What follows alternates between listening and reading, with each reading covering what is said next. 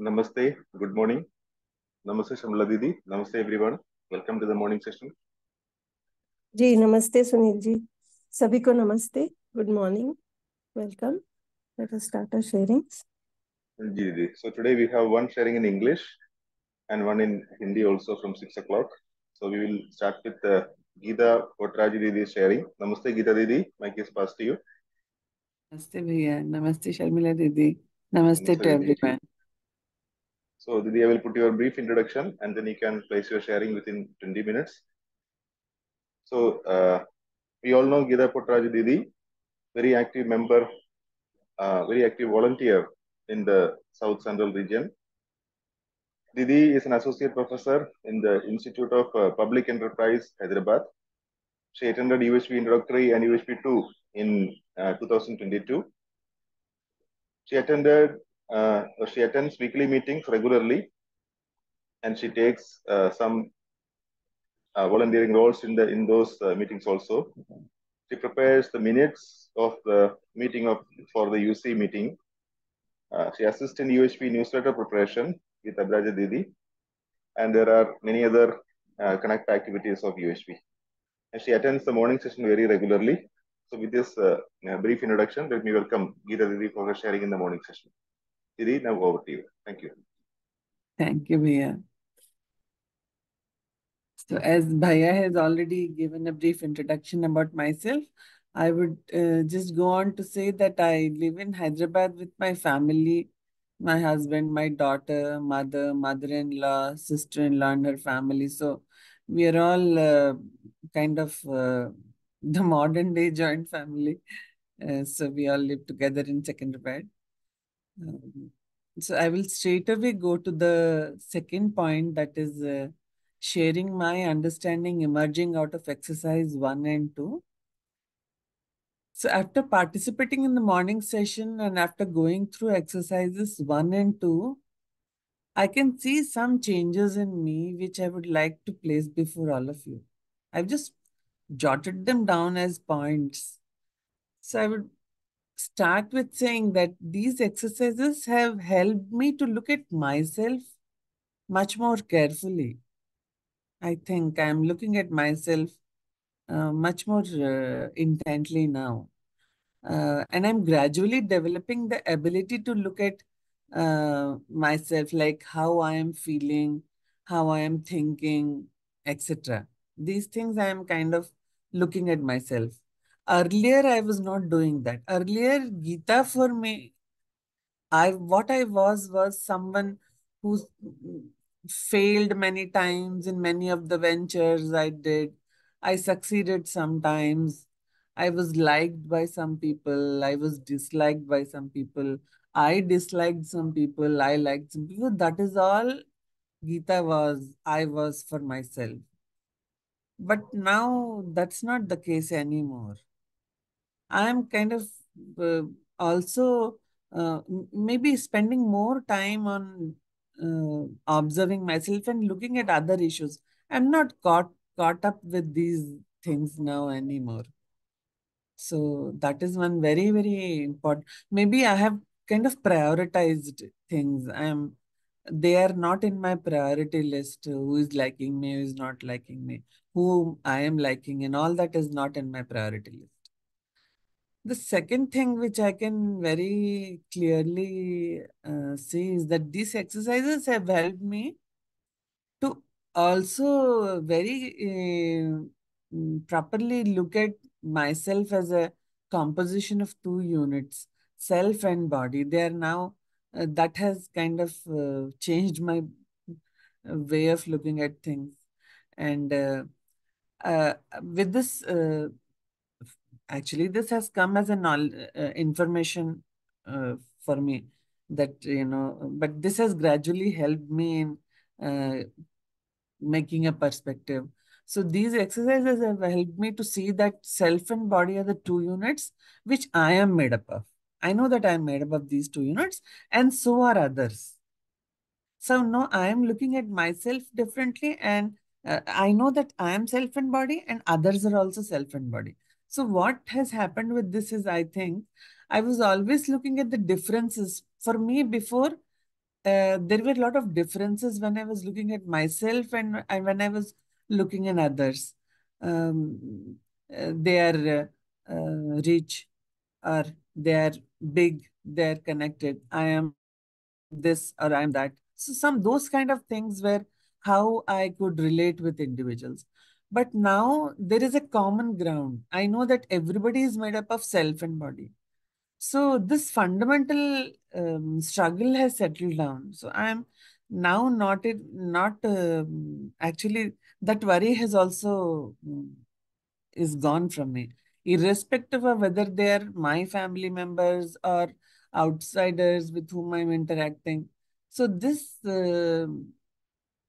thing is not there. Now I know everybody is, the commonality is now much more predominant in my mind than the differences. So maybe that is also one of the reasons why I feel much more calmer and much more settled. And the third thing which I see is, now I'm able to, because of these things, maybe I'm able to acknowledge my relationships better.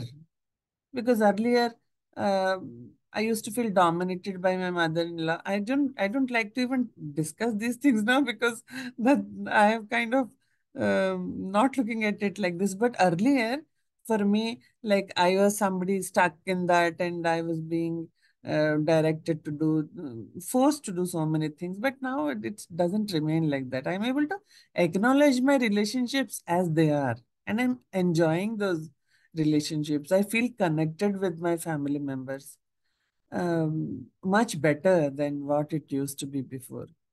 I wouldn't say that everything is resolved, but this has now taken a much more important place in my day-to-day living.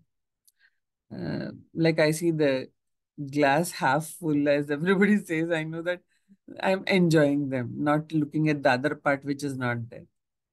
Then the fourth important thing is, earlier I used to have some lingering feeling inside of irritation, unhappiness, something that was not very, that wouldn't make me comfortable. I was doing everything as expected. I was doing my household work. I was taking care of my family. I was doing my official work. I was doing everything. But what I was feeling inside was not a comfortable, I was not at ease with myself. Constant, some lingering unhappiness inside.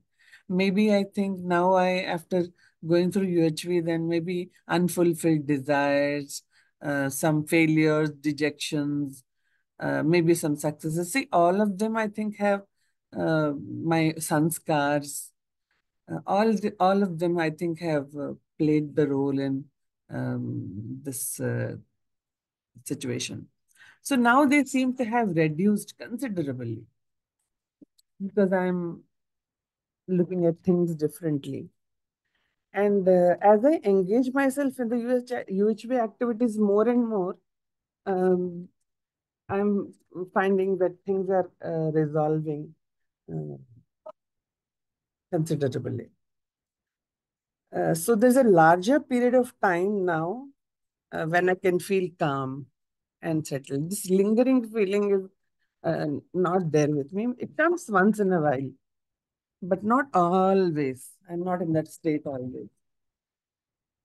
So these are broadly I have observed uh, after doing in these 2 years, in 2022, I started. So that's how I feel right now. The third point is, how many steps are you able to see yourself clearly? So I would like to say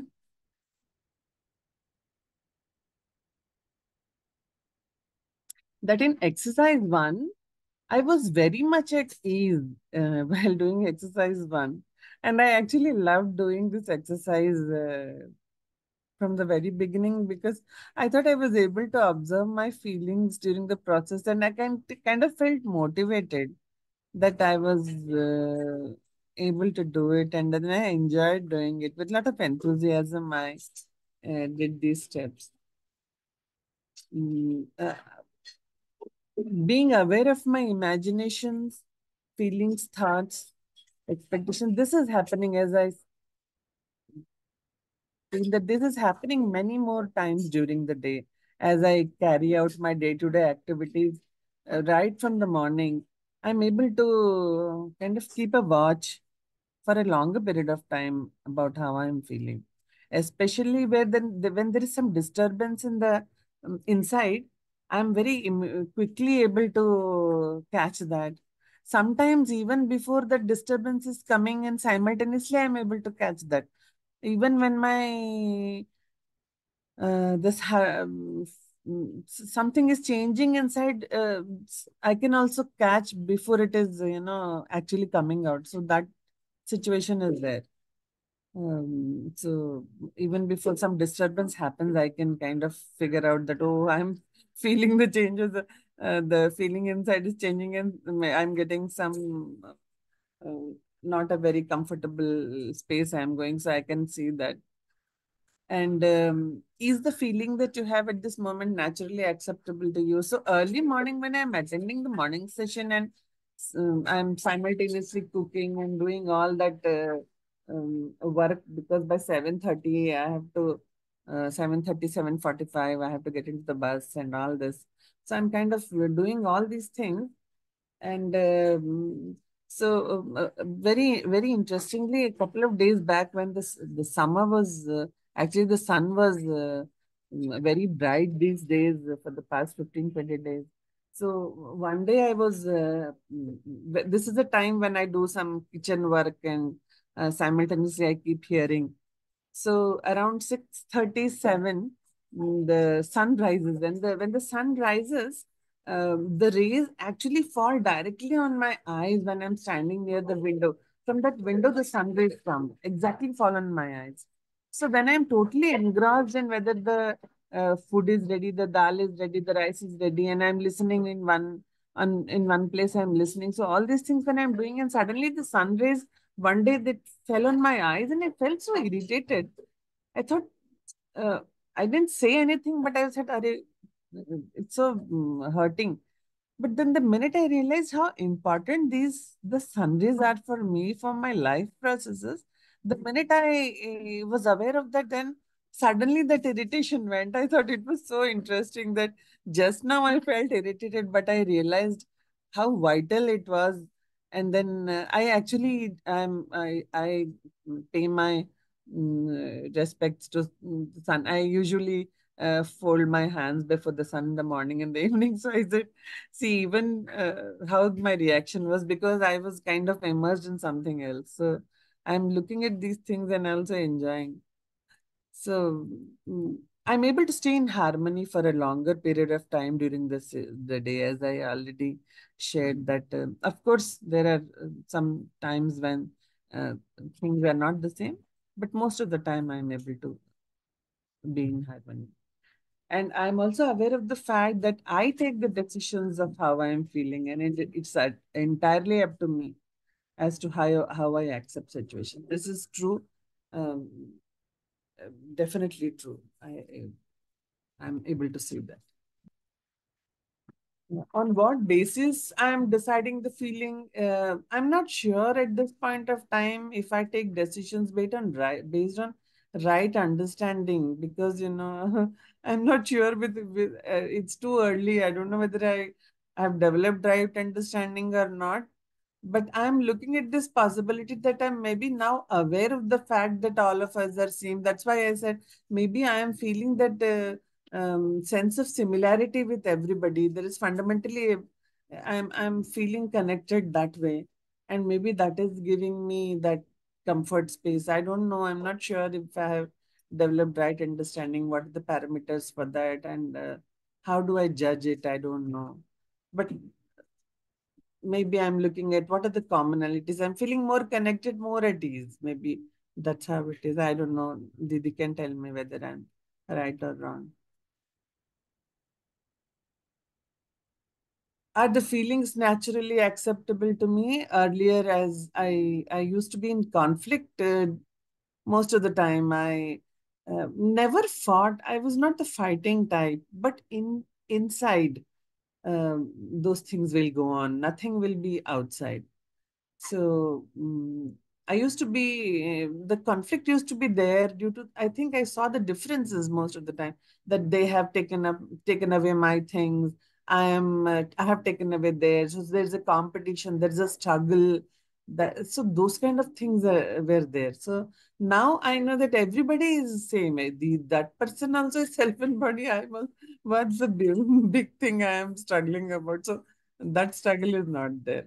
And so UHV exercises have helped me to acknowledge the reality. So I'm kind of now seeing that this is what is the most important thing to observe, and not the other ones which I spent most of my life looking at. So this is what it is.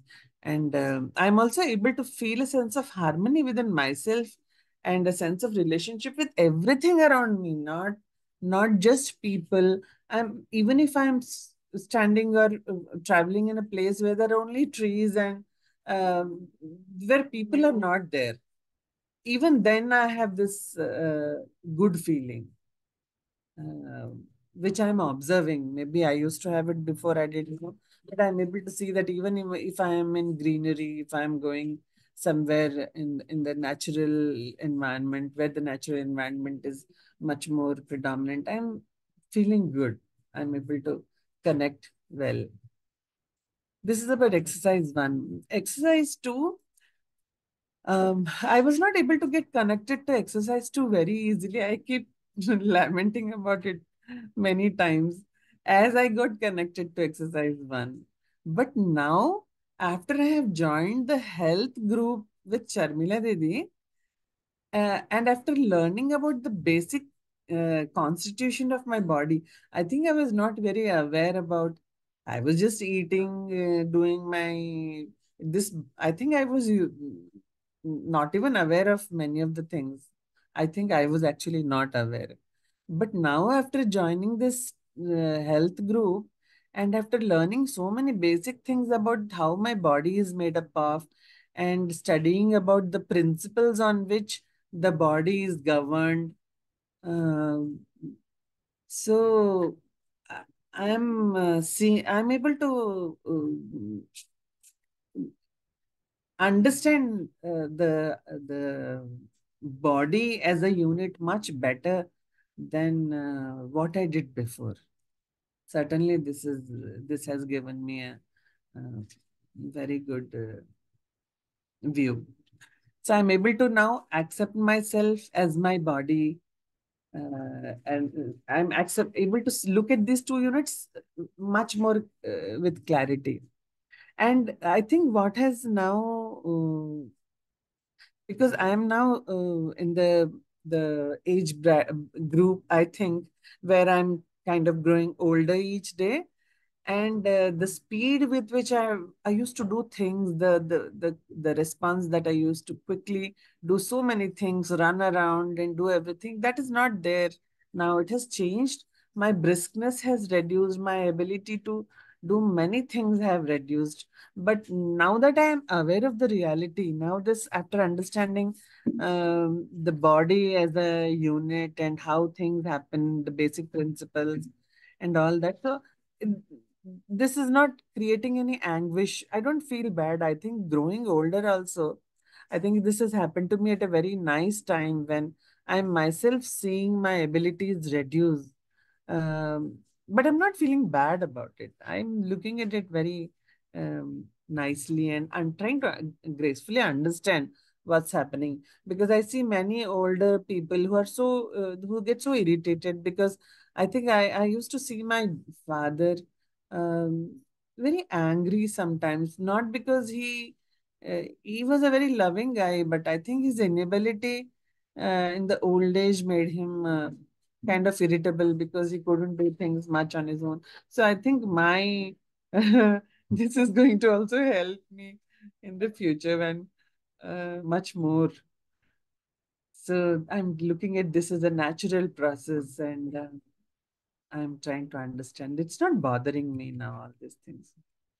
So, mm, as I am able to, I told you that I am able to see this two realities about self and body, and this is the basic unit of existence.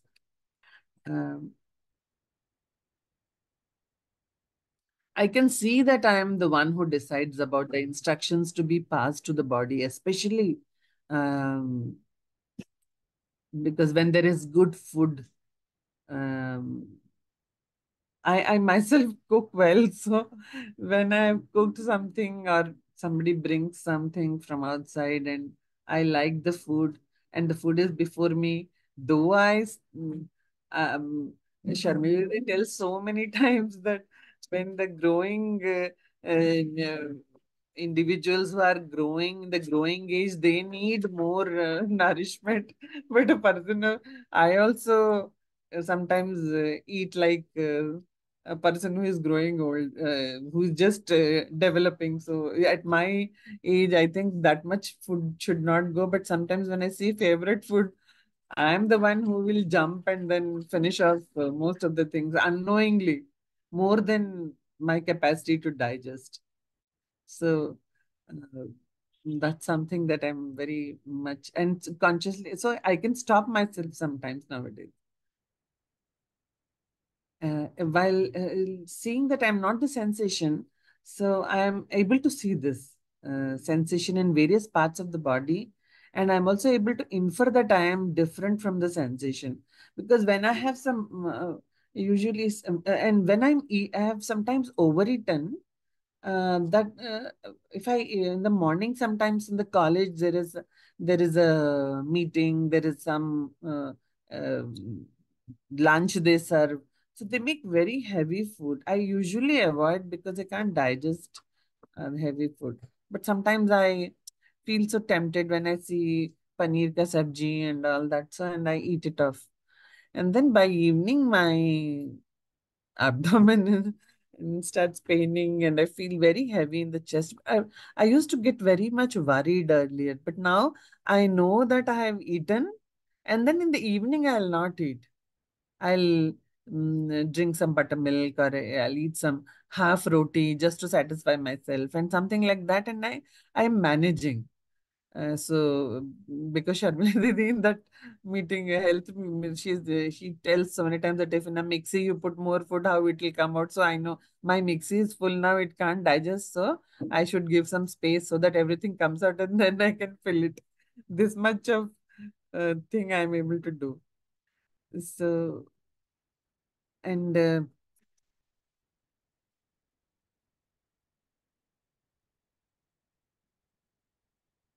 regarding the seventh point, I'm in coexistence with space. The body is in coexistence with space. I think I'm still not there, but I do feel a sense of relationship. As I mentioned earlier, I feel everything is nice. The feeling of uh, being in comfort zone. I feel in uh, uh, uh, quite comfortable wherever, not just at my residence, because I'm familiar with this place. Even if I go to a place which is not familiar to me, which I haven't visited before, I'm not feeling um, uprooted. I can see, uh, I can feel good.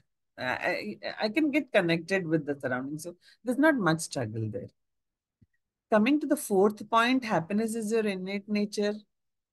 Of course, I'm very sure that um, this is how it is. It's an innate nature. And after understanding this, both the units, self and body, which is the essential components for our existence, only when there is self-regulation, if I am able to have self-regulation, take care of my body with proper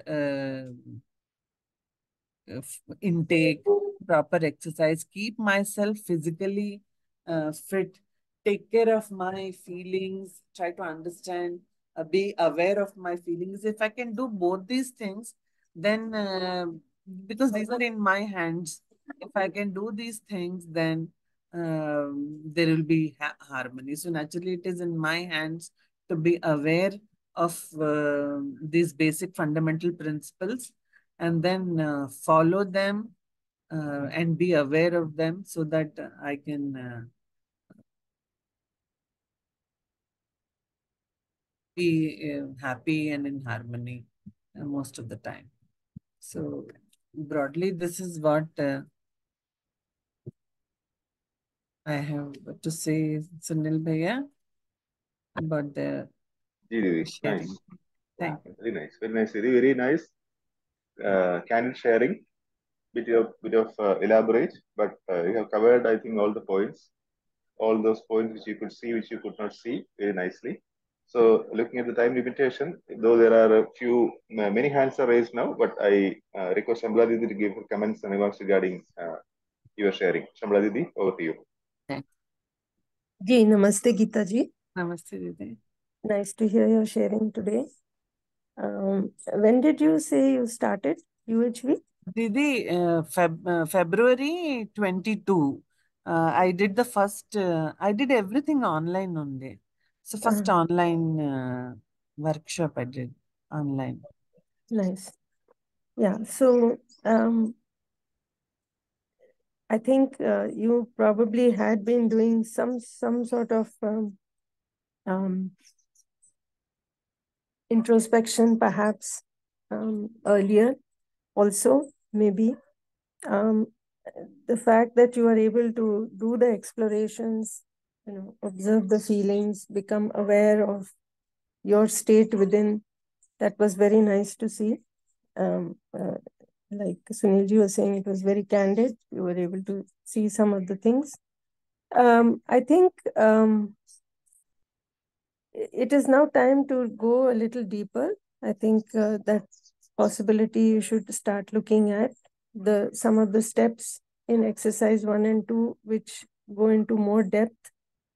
We kind of skipped those steps, if you noticed. So you can go deeper into those, like step 5 of exercise 2, and so on. So you will find that this exploration can go deeper, and you can,